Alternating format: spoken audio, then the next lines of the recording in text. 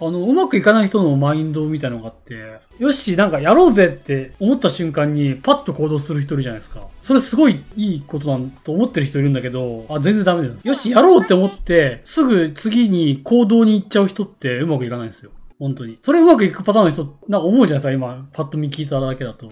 違くて、まず、よし、やるぞと思ったら、それやりやすい状況を作るんですよ、まず。例えば勉強するぞと思ったら、よし、早速勉強しようって机に向かうんじゃなくて、勉強ができる環境を先に作るの。机の上でごちゃごちゃだったら、勉強しづらいでしょ。ゲーム機が近くにあったら、ゲームに行っちゃうじゃん。ダメなの。めっちゃ良いことなんだと思ってた。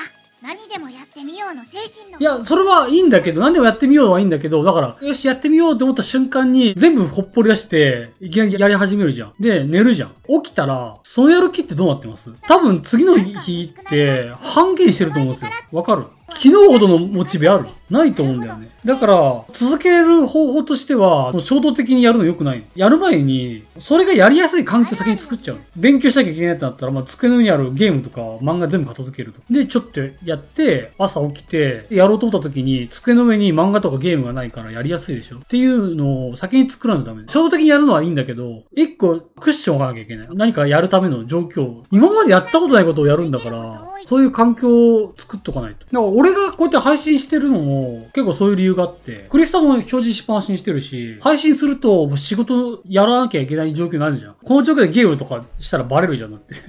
みんなに。自分がやりにくい作業とか出た時をこうやって配信してんのに。配信すると作業はできるから、どうしてもできない時とかも含めて、こうやって状況を作ってるの、先に。そうすれば続くんだよ。